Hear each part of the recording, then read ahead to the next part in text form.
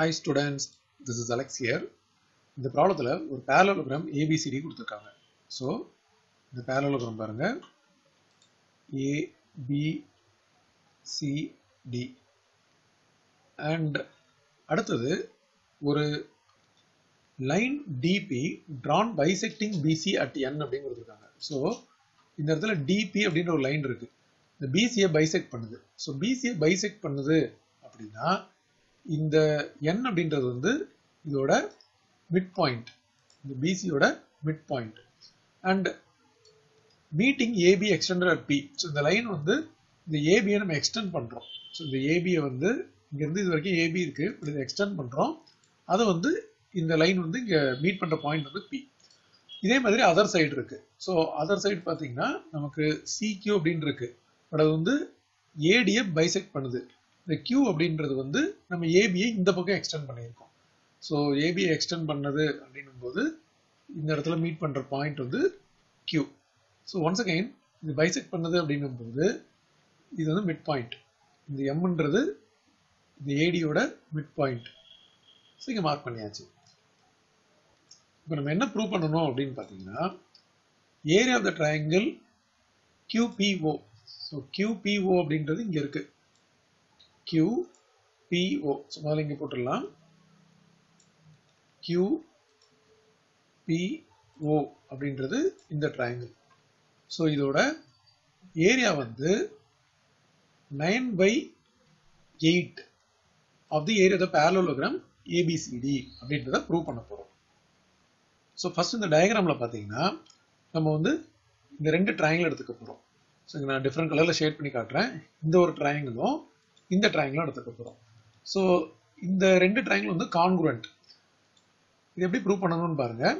So முதல்ல இன் triangle DCN and triangle NBP அப்படின்னு எடுத்துருக்கேன். ஸோ இந்த ஆங்கிள் வந்து ஈக்குவல் டு இந்த ஆங்கிள், அதே மாதிரி இந்த ஆங்கிள் வந்து ஈக்குவல் டு இந்த என்டையர் ஆங்கிள் அண்ட் இது வந்து vertically opposite angle. So vertically opposite angle இது எடுத்தாச்சு அண்ட் இது ரெண்டும் ஈக்குவல். இப்போ நம்ம எதெல்லாம் யூஸ் பண்ண போறோம் அப்படின்னா ஃபர்ஸ்ட் இந்த ஈக்குவல் லென்த் யூஸ் பண்ணிக்கலாம். அதாவது CN ஈக்குவல் டு NB, ஏன்னா அது பைசெக்டிங்னு தெரியும். அதுக்கப்புறம் இந்த ஆங்கிள் CND எடுத்துக்கலாம். So angle CND equal to இங்க பார்க்கும்போது BNP. இது ரீசன் என்ன அப்படின்னா வெர்டிகலி ஆப்போசிட் ஆங்கிள். ஸோ இந்த இடத்துல வெர்டிகலி ஆப்போசிட் ஆங்கிள்ஸ் அப்படின்னு எழுதியாச்சு. அடுத்தது இந்த ஆங்கிள் சியும் இந்த ஆங்கிள் பியும் ஈக்குவல், ஆல்டர்னேட் ஆங்கிள்ஸ். ஸோ இதை நம்ம சொல்லும்போது DCN அப்படின்னு சொன்னோம். DCN angle equal to NBP. So வந்து alternate angles. So ஒரு சைடும் இந்த ரெண்டு ஆங்கிளும் நம்ம எடுத்திருக்கோம். So இதை வச்சு so by angle side angle இந்த ரெண்டு ட்ரையாங்கிளும் கான்குரண்ட். ட்ரையாங்கிள் இங்க ஆல்ரெடி எழுதியிருக்கோம். ட்ரையாங்கிள் DCN வந்து கான்குரண்ட் டு ட்ரையாங்கிள் NBP. இது ஒரு ரிசல்ட். அப்ப என்ன அர்த்தம்? இது ரெண்டும் வந்து ஈக்குவல் ஏரியான்னு அர்த்தம். ஸோ இது கான்குரன்சி அப்படின்றனால நமக்கு ஒரு ரிசல்ட்டா எடுத்துக்கலாம். அதாவது area of triangle DCN equal to area of triangle NBP. இது ஒரு ரிசல்ட்டா நம்ம எடுத்திருக்கோம். இப்போ இதே மாதிரி இந்த பக்கம் பார்த்தீங்கன்னா இந்த ட்ரையாங்கிளையும் இதையும் எடுக்க போறோம். ஒன்ஸ் அகைன் இது எடுக்கும்போது இது வெர்டிகலி ஆப்போசிட், இது எடுக்க போறோம். அண்ட் இந்த ட்ரையாங்கிள்ல வந்து இது ரெண்டும் ஆல்டர்னேட் ஆங்கிள்ஸ். அண்ட் ஒரு சைடு வந்து ஈக்குவலாக இருக்கு, DM equal to MA. So இதே நம்ம கிளியரா ஸ்டெப்ஸாக எழுதும் போது இன் ட்ரையாங்கிள் டிசிஎம் இப்போ. So in triangle DCM and triangle, so DCM and எம்ஏக்யூ. போன டைம் நம்ம என்பிபி எடுத்தோம், இப்போ எம்ஏக்யூ. எம்ஏக்யூ. ஸோ ஃபர்ஸ்ட் இந்த ஈக்குவலாக இருக்கிறத நம்ம சொல்லிடலாம். ஈக்குவலாக என்ன இருக்கு, DM equal to MA. So DM equal to MA. இது ஆல்ரெடி பைசெக்ட் அப்படின்றது கொஸ்டின்லேயே கொடுத்துருக்காங்க. அடுத்தது வெர்டிகலி ஆப்போசிட் ஆங்கிள் எடுத்துக்கலாம். டிஎம்ஓ ஆர் டிஎம்சி எடுக்கணும், ஓ எடுக்கக்கூடாது. நம்ம ட்ரையாங்கிள் எடுத்திருக்கோம். So TMC angle TMC, DMC equal to AMQ, angle AMQ. இதுக்கு ரீசன் பார்த்தீங்கன்னா vertically opposite angles. And இன்னொன்று இந்த alternate angles, MDC, angle MDC equal to angle MDC equal to MAQ. MAQ. This is the alternate angles.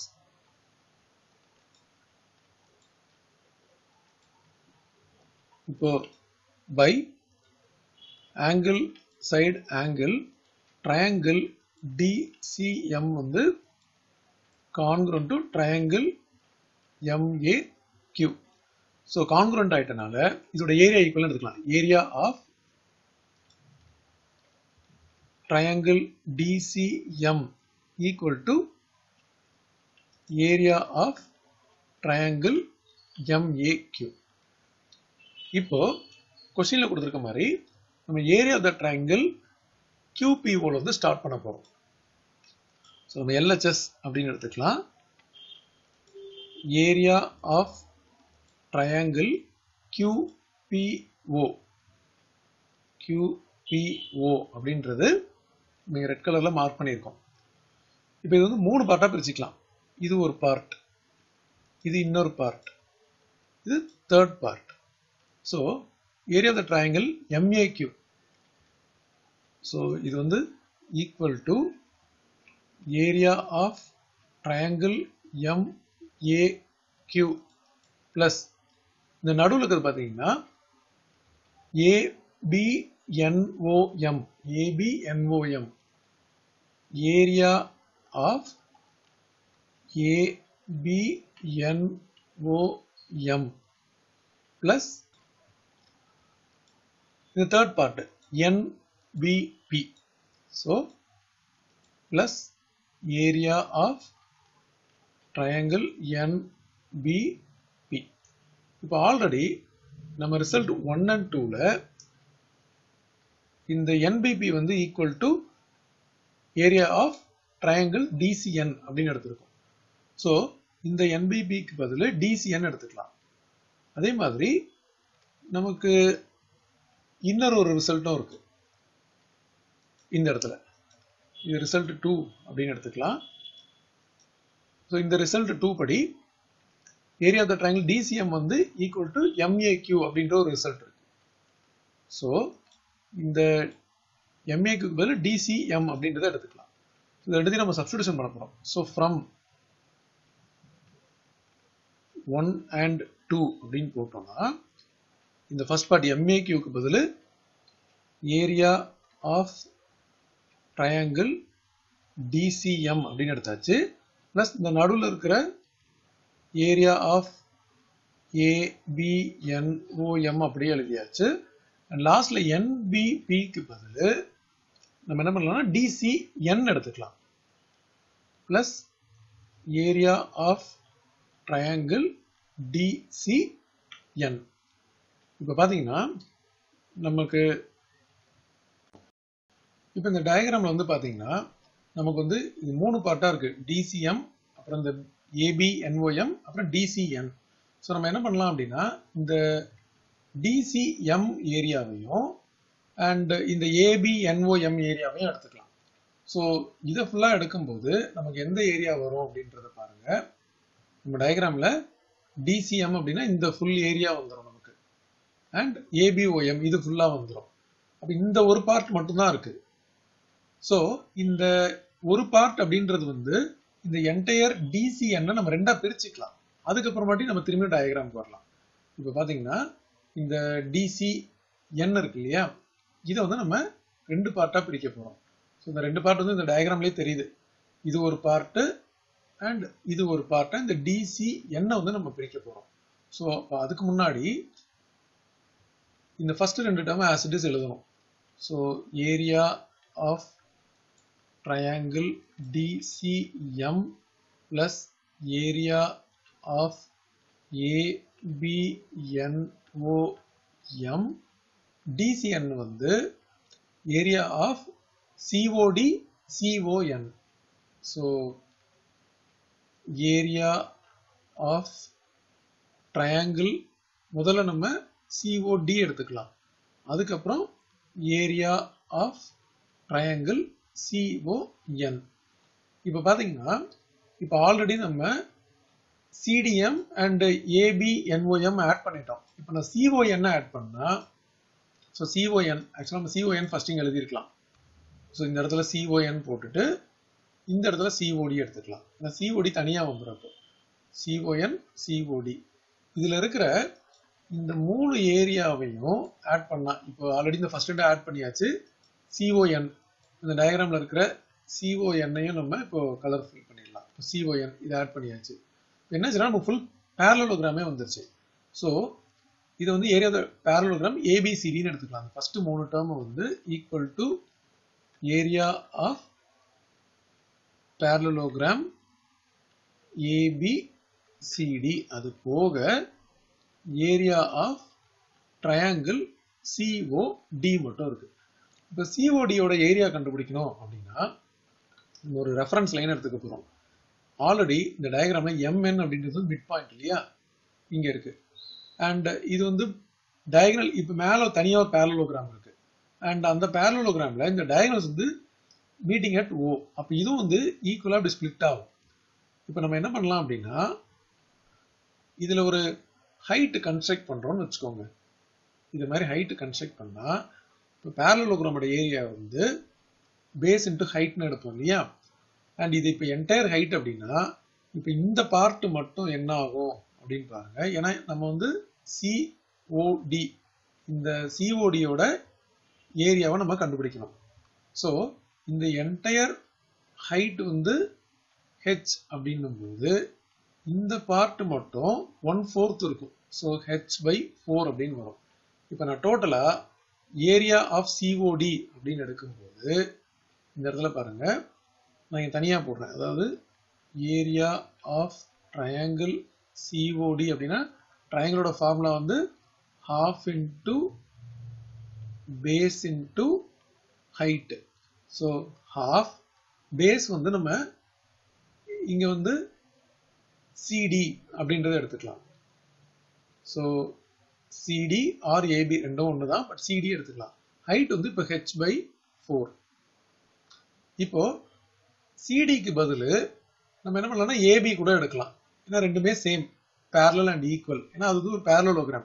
So half into AB into h/4 அப்படின்னு எடுத்துட்டோம்னா இதுல டோட்டலா 1/8 into AB into h அப்படின்னு வருது. But AB into h அப்படின்றது பாத்தீங்கன்னா AB இங்க இருக்கு, h இங்க இருக்கு. அப்போ total area of the parallelogram ABCD கிடைக்கும். ஸோ இது வந்து 1/8 into area of parallelogram ABCD. இதை வந்து இந்த இடத்துல சப்ஸ்டிடியூஷன் பண்ண போறோம். ஸோ ஆல்ரெடி நமக்கு area of the parallelogram ABCD இங்க இருக்கு. அதோட ஸோ therefore இப்போ நம்ம ஸ்டார்டிங்ல இருந்து ட்ரையாங்கிள், அதாவது ஏரியா ஆஃப் ட்ரையாங்கிள் என்ன எழுதணும் ஸ்டார்டிங்ல, இந்த இடத்துல area of the triangle QPO இது வந்து கண்டினியூ பண்ணிட்டு இருக்கோம். ஸோ QPOல ரெண்டு பார்ட்டா வந்துருச்சு. அதில் already area of parallelogram ABCD plus இப்போ CODக்கு பதிலா நம்ம 1/8 கண்டுபிடிச்சிருக்கோம். 1/8 ஏரியா ஆஃப் parallelogram ABCD.